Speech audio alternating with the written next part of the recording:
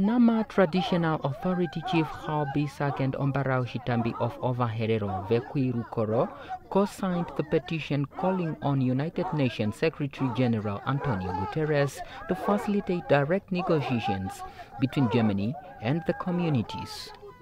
The petition maintains that the case meets requirement to be classified as genocide as per United Nations Convention on the Prevention and Punishment of the Crime of Genocide of 1948. The group also says it's not happy with the government's intercession as representing the interest of the affected communities. The Namibian government, for its part, wants to be the receiver of the reparation money for these unsolicited development projects.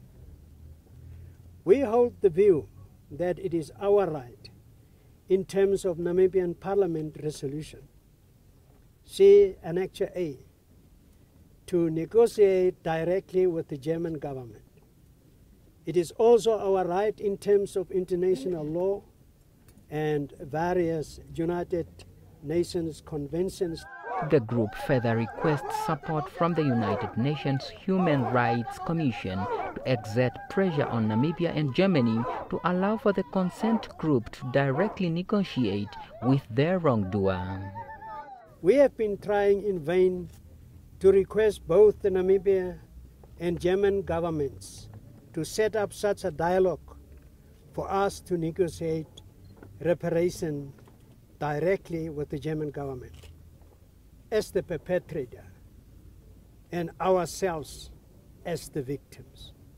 However, this has been denied us altogether by the two governments.